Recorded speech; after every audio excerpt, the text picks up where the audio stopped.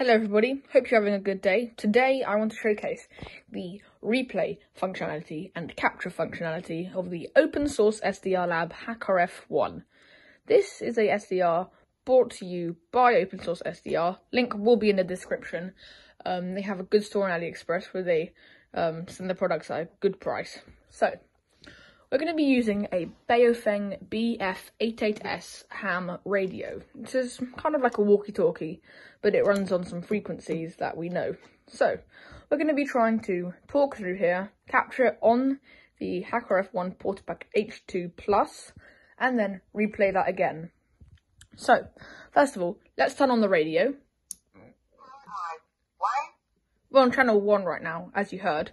So, I've tuned in the hackrf1 portapack to the frequency, which is 462.125. That is the frequency that the radio here is transmitting on.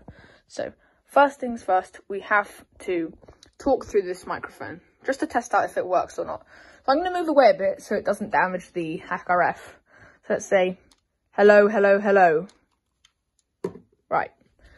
You can see that's come through on the waterfall there. So what we're going to do, we're going to capture that and then try and see if we can play it back and hear it. So let's record. Hello, testing 1.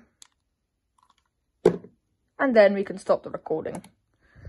Now, what we want to do now is travel over to the transmit section, or no, the replay section.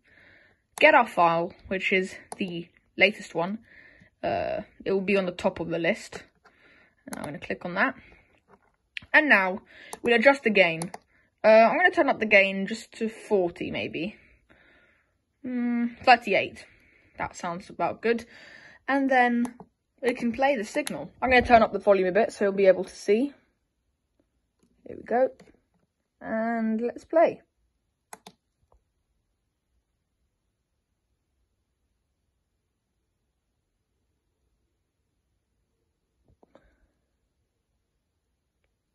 Well, that hasn't worked because I believe I have selected the wrong capture. This is why you guys have to be really careful with this because sometimes you can get the wrong capture file. Hello, testing 1. So, as you saw, it managed to transmit at the correct frequency after some tampering with the file because I chose the wrong one. Stupid of me. But, yeah, you've always got to make sure to delete the previous captures that you don't need. Otherwise, you can get confused between all of them. That's just something to keep in mind. So let's play it again. Hello, testing 1. So you see, it works absolutely great. So that's one of the functions of the hackrf portapack.